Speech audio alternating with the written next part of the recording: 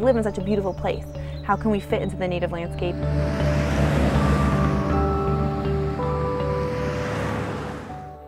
Bees and birds don't see fences. They don't see your backyard versus your neighbor's.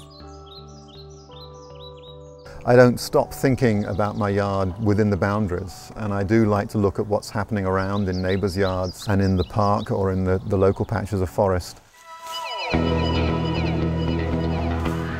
You got to start in a small area, and if you can make a difference in that small area, it's very exciting.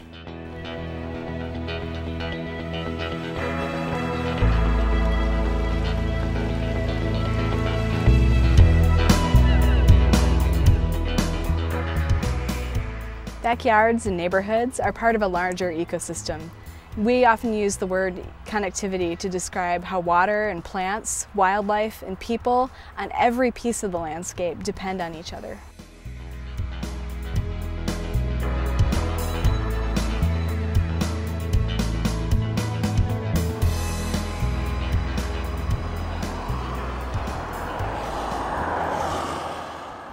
Water enters the ecosystem as rain.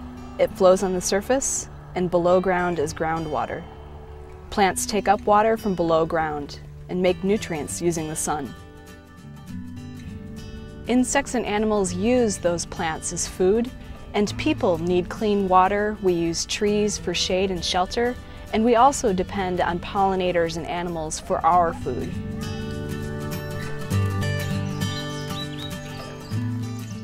Our homes and our backyards are our habitat, and we share that habitat with the plants and animals and insects that we share this ecosystem with.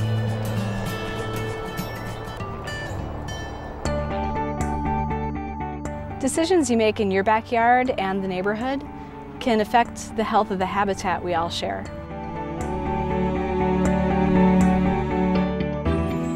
I know that what I do in my backyard is going to connect to the larger landscape of habitat that we still have in Southwest Portland. Working in natural resources, the issue of connectivity is pretty clear. It makes sense that for us to understand how animals need connected natural areas and how what happens in one place has impacts in another. And I think the same thing is true with neighborhood groups and neighborhood community associations. What you're doing with your group of neighbors connects to what others are doing around you and then the bigger picture in our entire ecosystems.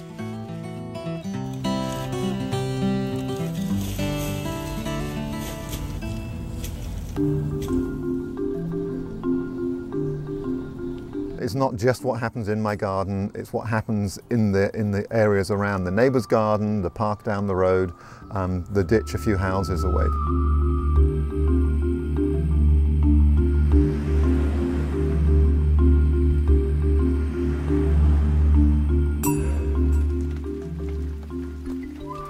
One way to describe connections on the landscape is through the concept of a watershed. A watershed is the land area that drains to a common body of water, a lake, a stream, a river. Even if you can't see a creek or a river from your home, all of the water that falls on your yard, your roof, your street will eventually end up in a creek or a river somewhere.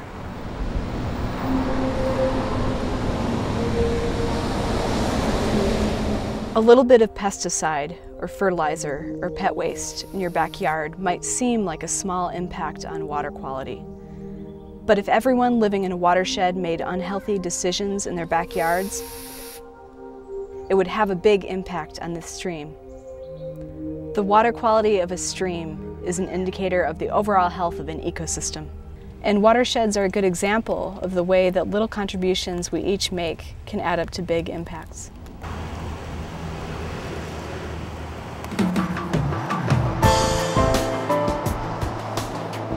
Over the course of 2 centuries of increasing human population and development in the Pacific Northwest, we've made big changes to the function of our ecosystems and watersheds. Many of our creeks now flow through culverts and pipes, where they're disconnected from the ecosystem.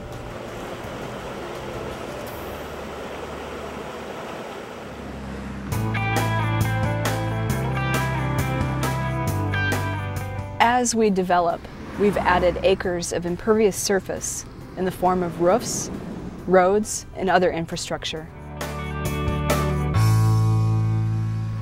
These surfaces prevent rain from soaking into the soil where it can be stored as groundwater. This has fundamentally changed how rainwater flows over and under the ground.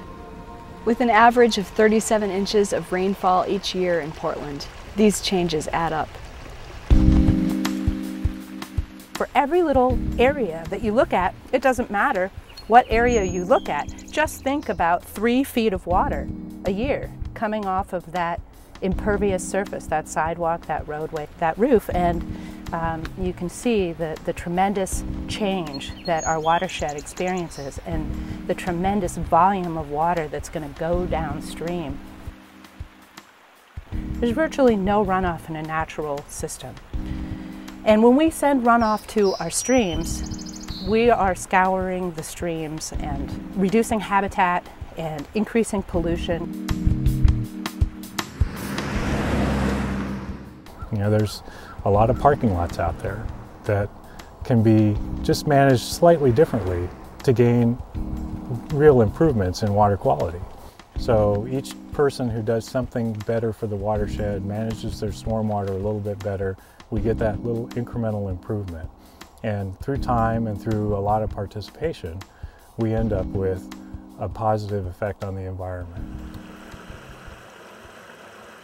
We rely on surface water and groundwater for our own health, and we need to make sure that our watersheds are healthy for us to be healthy.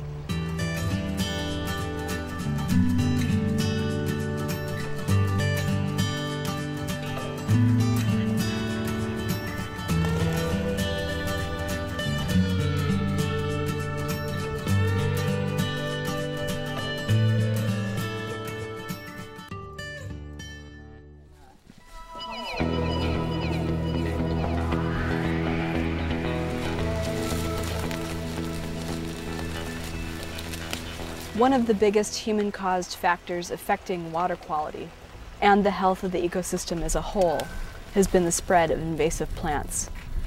These human-introduced species promote erosion by forcing out native plants whose deeper roots hold the soil in place.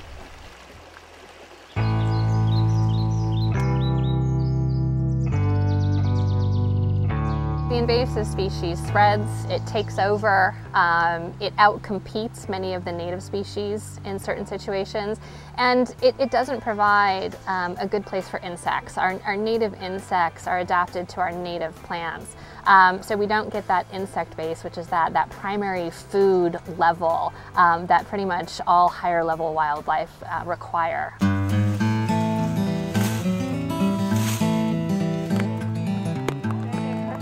Once we remove invasive plants, native ecosystems have a chance to recover. At the foundation of any native ecosystem are native plants. Plants that have evolved in this area and are well adapted to the climate and soil present here. Encouraging native plants is a key step to restoring the natural interactions in our ecosystems.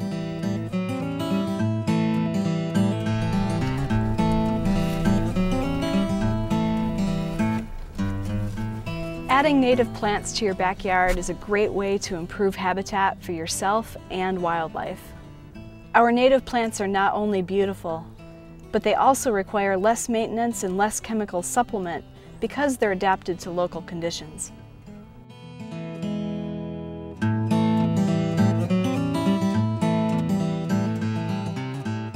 I can't tell you how amazing it is for wildlife what I find here throughout the year. I have native bees and birds and butterflies that flock to this area of the yard. It's really great for my kids and for our family to look out the windows of the house and see this.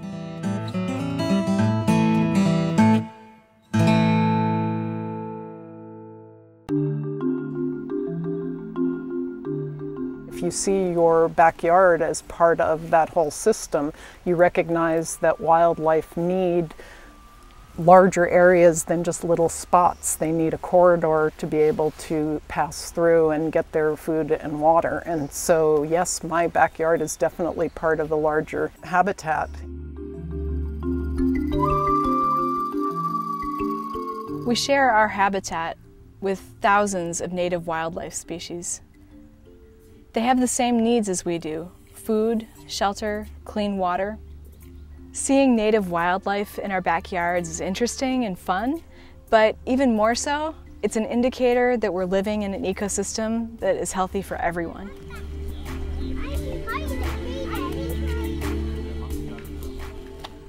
In both our backyards and our neighborhoods, we have an opportunity to improve our ecosystem as a whole. All over Portland, neighbors are using native plants in their backyards and enhancing habitat for wildlife. There are many resources available to help you enhance these connections in your backyard and your neighborhood.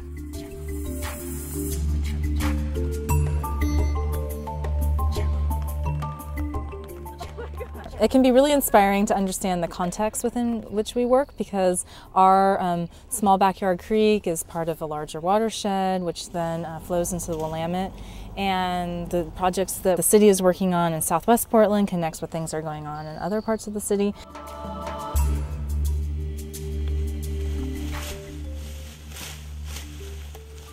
I believe it's important for people to get involved in the natural habitats around them because it connects them to the landscape a little bit more.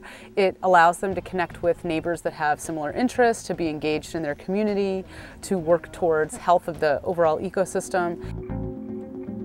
I see positive things that people are doing in their backyards. You know, I see areas where we're getting away from lawns and large cement driveways, and we are planting trees and native plants and providing in all these little individual parcels that we call our own, something bigger that gives back to wildlife and the whole community.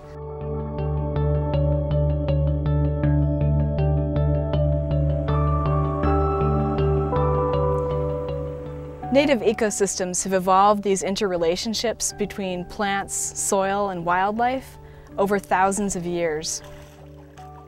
When we work with these ecological forces, instead of trying to ignore or change them, we make things easier on ourselves and improve our own habitat.